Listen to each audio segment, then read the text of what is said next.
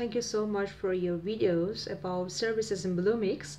I'm interested in visual recognition service in Bluemix, and it would be great if you could explain to me how I can use this service. I'm Bernie from Germany. Thank you. Hello there and welcome to another tutorial. My name is Henry Bakshi, and this time we're going to be going over how you can use the IBM Watson visual recognition service in order to classify images. Now to begin, as you can see, Benny has sent me a question. She is one of my subscribers and is from Germany, and so she sent me a question about the IBM Watson visual recognition service. As you can tell, I'm going to be creating a video about the topic. So now I've actually been getting quite a few requests about this service and to actually create a video about it. And so I decided, why not? Alright, so now another thing is its possibilities in the IoT field as well, since it was actually merged with Alchemy Vision, since IBM bought that a few years ago. Its possibilities in the IoT field are endless, because of course it's much more accurate now. Alright? So let's begin. So now, first of all, as you can see, I have my helper and model Bruno here, who is going to be sort of modeling for the visual recognition classifier. Now, if you're wondering how a dog relates to this video, well, essentially what's going to happen is I'm going to train the visual recognition classifier in order to classify dog breeds. And so it's going to be able to differentiate between a golden retriever, a Dalmatian, and a husky. Now, one more thing, this is extremely accurate. So if you were to put in another sort of picture of an animal that's colored very closely to a golden retriever, it would still be able to say, you know what, this isn't a golden retriever, because what's going to happen is we're going to feed in positive examples of a golden retriever, positive examples of a Dalmatian, and positive examples of a husky, but also negative examples of animals that are not dogs, like for example cats and lions, and other animals like that, and humans. And so it should be able to differentiate between them. Alright, so now we're going to be getting into the Mac part, where I'm going to be showing you how to use CURL commands in order to actually train your own classifier using the default data given by IBM Watson, and then we'll see if it can classify Bruno here. Alright, let's get to the Mac part. Again, thank you very much, Bruno. Alright, let's get to it. So, welcome back to the Mac part, and now I'm going to be showing you how you can use the visual recognition service in order to classify dog breeds. So let's begin.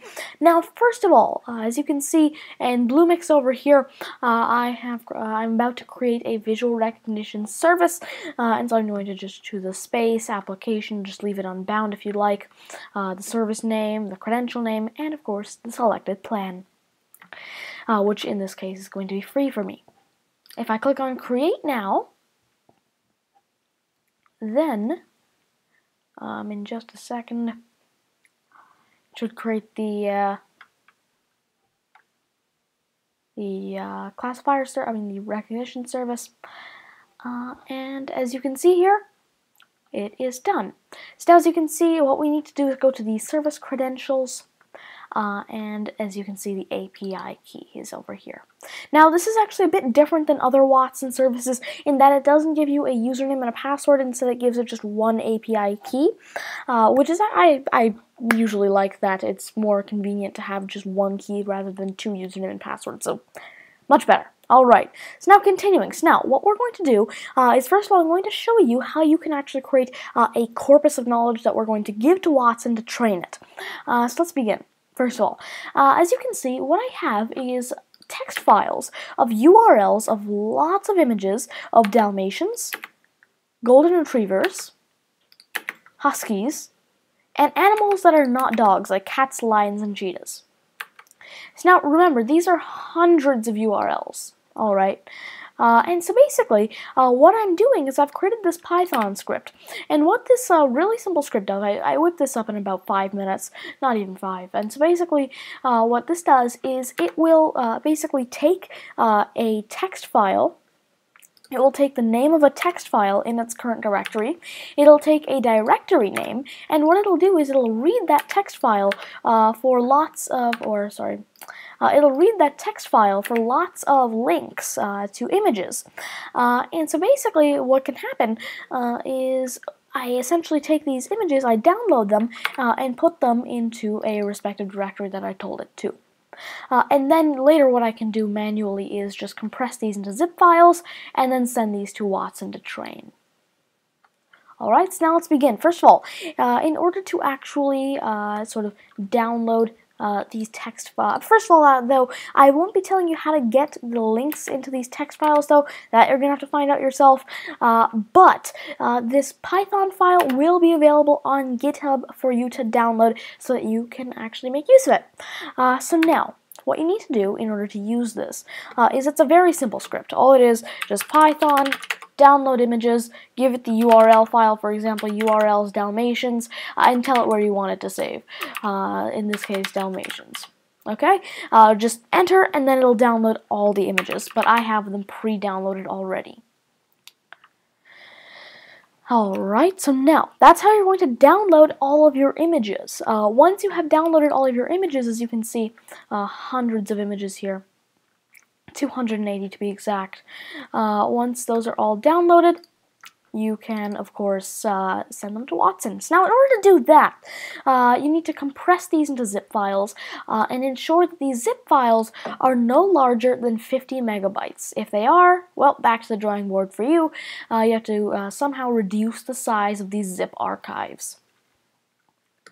Continuing though, so now, we're going to be using a set of curl commands because they haven't come out with a toolkit for the visual recognition service to train with yet, but we will be using curl commands in order to train our classifier. Alright, so now, as you can see, I have this little curl command set up, and basically what this means is we're going to be sending a post request to the Watson platform gateway. And basically, I'm going to enter my API key. As you can see here, though, I'm just going to copy and paste in my API key to this URL. And so, quite generic, actually. We're just creating a classifier with a name, TB dog classifier, Tanya Bakshi's dog classifier is what it stands for. We're giving it some Dalmatian positive examples over here. In fact, if I can just, yeah. So as you can see, we're giving it some Dalmatian positive examples here, and we're telling it dalmatian.zip to find them. Husky positive examples, husky.zip. And golden retriever positive examples, golden retriever.zip, and of course negative examples, things that are not dogs.zip. And so as you can see over here, so now one more thing is in the actual curl command I said Dalmatian, not Dalmatians, and golden retriever, not golden retrievers, and husky. Alright, so now as you can see, I have this really simple curl command ready that will start the training of our classifier, and I have these 4 zip files ready as well. So I'm going to copy this curl command. Alright, go to terminal, and as you can see if I list directory here, we have the zip files here. So now, if I were to run this curl command, in theory, it says, as you can see, it could not open dalmatian.zip. Let's see what the problem is here.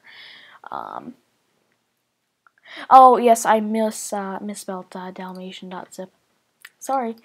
So, it's not O-N, it's just A-N. Okay, so now as you can see, if we run this once more, it'll be able to post to Watson. And in just a second.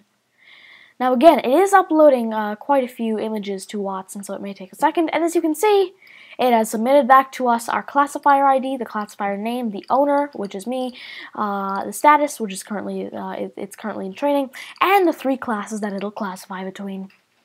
Alright, so now one more thing. This is actually a curl command which you can use to check the training status, just like you kind of like, let's say, a retrieving rank. And so, if I go back to the result of this curl command over here, as you can see, I'm going to copy the classifier ID, copy it, wherever it says classifier ID in this document, I'm going to paste that in, and where it says API key, I'm going to paste in my API key. Alright. Then all I need to do is copy this curl command, move it to my terminal, paste it in, and as you can see, it is currently training. Now, I've sent it around, I'd say, 600 images, which is a lot of images, and each of them are not too huge. I mean, in total, it was around 5 megabytes of data that we're sending, or 6 megabytes of data. So it shouldn't be too long until it trains. This might take up to an hour or two. Then again, if you're sending many more images, I currently did like around 200 per class, and they were just under 2 megabytes. And so, I mean, you could fit thousands of images in 50 megabytes. So, Yeah, so now what I'm going to do is I'm going to pause the video, and right as it is done training, whether it be in a few hours or maybe even tomorrow, I'm going to continue recording, and then we're going to move, sort of stitch these two videos together, and then we will see how our classifier turned out. And as you know, my good old friend Bruno, that I was showing you in the beginning of the video, he is going to be one of our test subjects in our video today. Alright, so I'm going to be back in a few hours once it is done training. So the classifier is finally done training. It's been around 15 minutes, not as long as I expected actually. It actually took much less than I expected. And so yeah, that's great. So it took 15 minutes. I was expecting 1 to 2 hours, maybe even a day to classify around 600 images.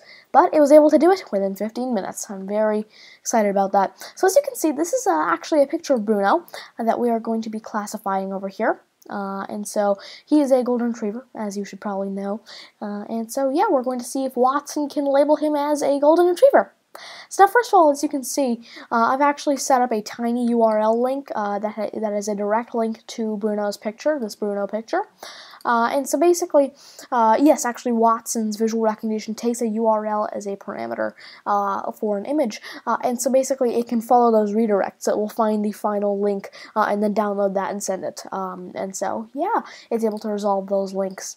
So now, as you can see in Atom over here, Sublime Text. Now, basically I'm running the classify sort of endpoint here.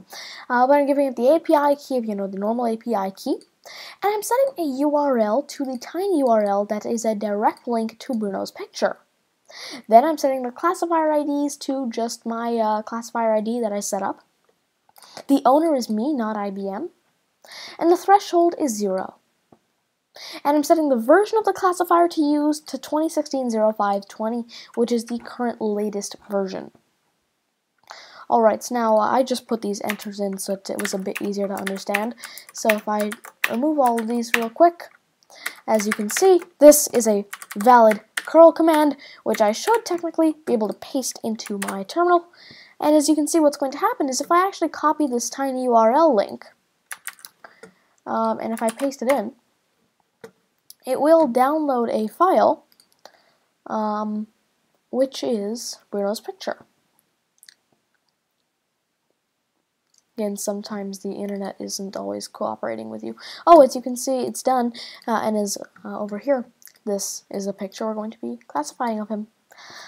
Alright, so now, if I click enter for the curl request, in just a second, you should see, as you can see, it says Dalmatian with 7% confidence, Golden Retriever with 89.9% confidence, and Husky with 4.7% confidence.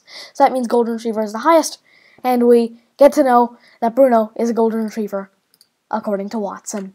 And as you can see, that was a tutorial on how to use the visual recognition service in Bluemix. Again, thank you very much. I hope you enjoyed. If you did, please leave a like down below, share this video with people who you might think can help, and subscribe to the channel if you'd like to see more of my content, or you just in general enjoy it. Really does help out a lot. Alright, if you have any questions, suggestions, feedback, or ideas, you can leave them down in the comments below. Email them to me at taggymanny@gmail.com or tweet them to me at taggymanny. And that's going to be it for this tutorial. Thank you very much. Please subscribe to the channel if it really helps you out. And that's going to be it for this tutorial. Thank you. Goodbye. Okay? Hi Tanmi, thank you so much for your videos about services in Bluemix. I'm interested in visual recognition service in Bluemix, and it would be great if you could explain to me how I can use this service. I'm Bernie from Germany. Thank you.